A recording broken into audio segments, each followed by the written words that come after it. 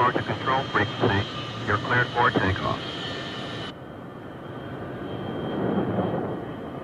Begin departure, Bloodhound 204 Airborne, squawking tree 4000. Roger, 204. Come starboard 2240. Roger, coming starboard 240.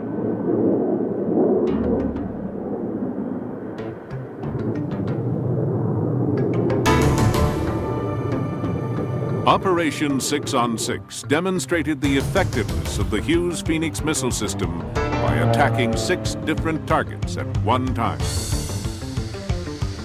3 air-launched drones represented enemy fighter aircraft at supersonic speed. 3 obsolete training aircraft represented larger enemy bombers. And 1 Mach 2 land-based drone represented a launched missile. They were sacrificed in the cause of presenting the Tomcat with an array of targets. With a Navy crew at the controls, each of the 6 targets were individually identified on the radar scope and allocated a Phoenix.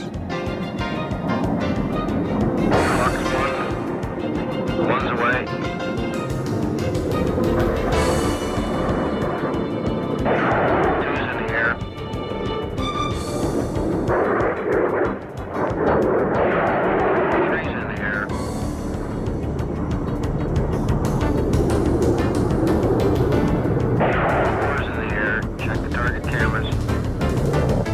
Missile in the air. Target cameras on.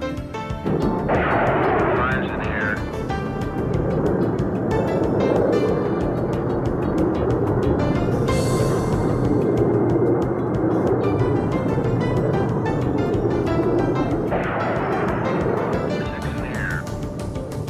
At one time, all 6 missiles were in the air, streaking towards their individual targets.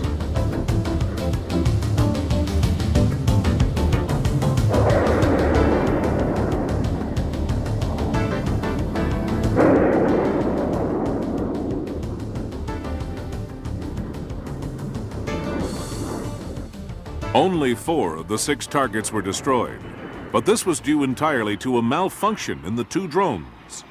The information collected proved conclusively that even under 6-to-1 odds, the Phoenix Tomcat combination had a success rate of 80% or better.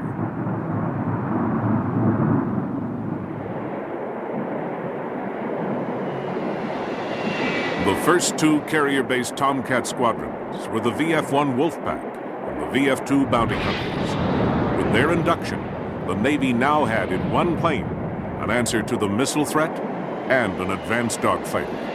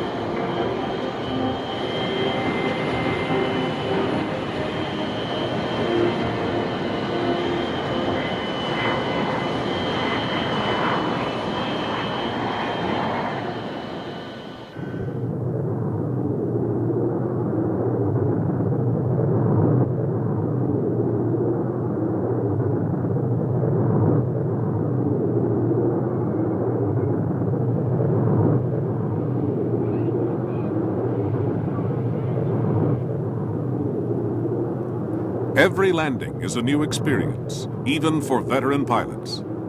Placing 80,000 pounds and $40 million worth of high technology onto a few hundred square feet of deck takes its toll on men and machinery alike.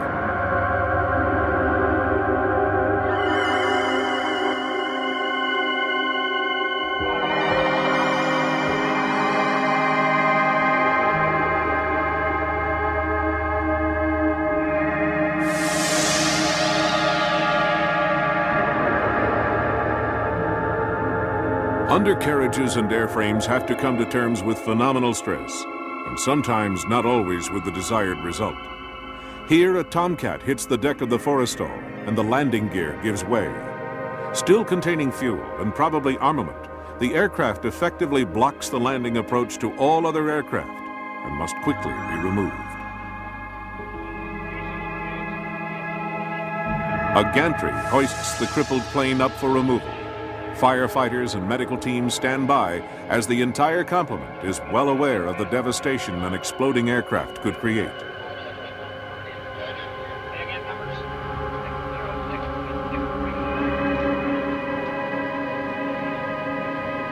Finally, the plane is secured, a source of jubilation to at least one member of the deck crew.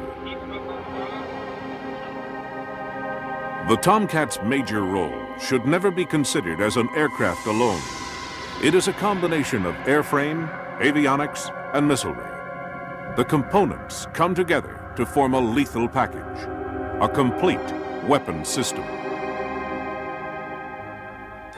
The F-14 carries the Phoenix missile as one of 3 missiles that it can carry. It carries the Phoenix, the Sparrow missile, the Sidewinder missile, and then it has an internal gun, as a Gatling gun cannon that the F-14 carries.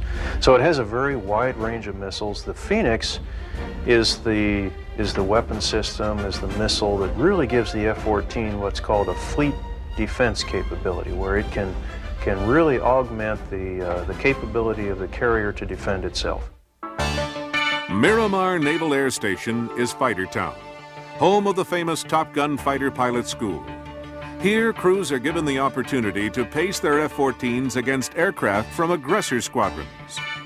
These aggressor aircraft are specially modified to resemble the flying characteristics of potential Soviet adversaries. Here, a crew flying a modified A-4 Mongoose pits its skills against the crew of an F-14 Tomcat.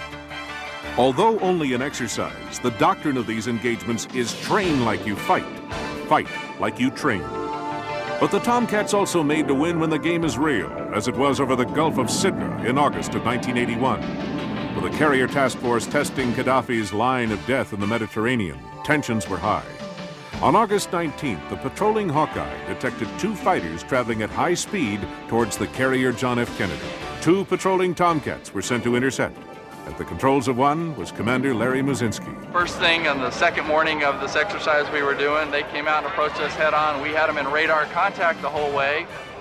And as they were approaching, we didn't suspect any particular problems. But then as they were approaching us about a mile away, their lead aircraft fired what we believe to be an ATOL heat-seeking missile head on at us, and we just evaded that missile very quickly and turned around and went on the attack. Which our rules of engagement at that time, President Reagan had just changed the rules of engagement, said if you're ever fired at, you can return fire and protect yourself, and we'll talk about it later, which is exactly what we did. We passed them head on at about 600 miles an hour, did our 7G reversal turn and got behind them, and my commanding officer, who was flying the other aircraft, shot one down, and I shot the leader down, and the whole thing, from the time they shot till the time we had both of them down, was 44 seconds long. There was no reason to suspect that anything like that was going to happen that morning, but it did. And therefore, you do revert into this reactionary mode, and you start thinking, okay, I've got to do this, I've got to do that, the next step, the next step, the next step, and you do it. And we did everything we had trained to do. The results were exactly what they were supposed to be.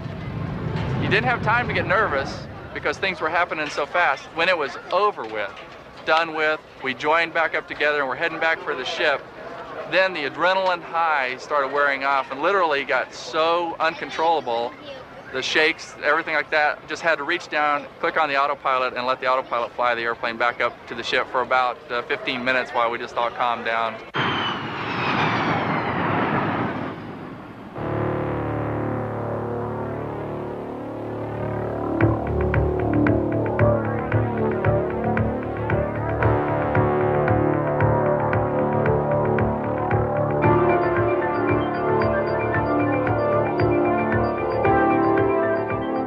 the assistance of fleet refuel, American carriers can be replenished and kept at sea for months, enabling naval strategists to bring aerial firepower within range of trouble spots anywhere in the world. The Second World War, Korea, Vietnam, Libya, and now the Persian Gulf have all demonstrated the importance of this flexibility. But it's only with the Tomcat that the Navy can be sure that its floating runways are impervious to attack.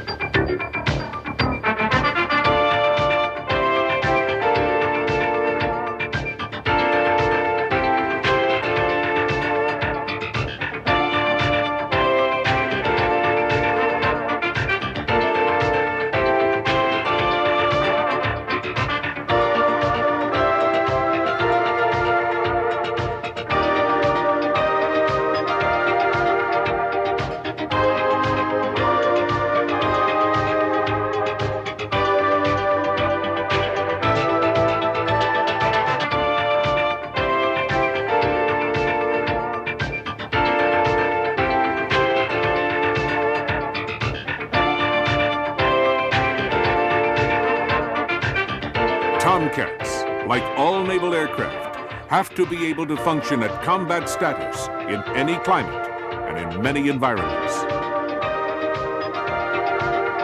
As Tomcat pilots would say, it's anywhere, any weather, anytime.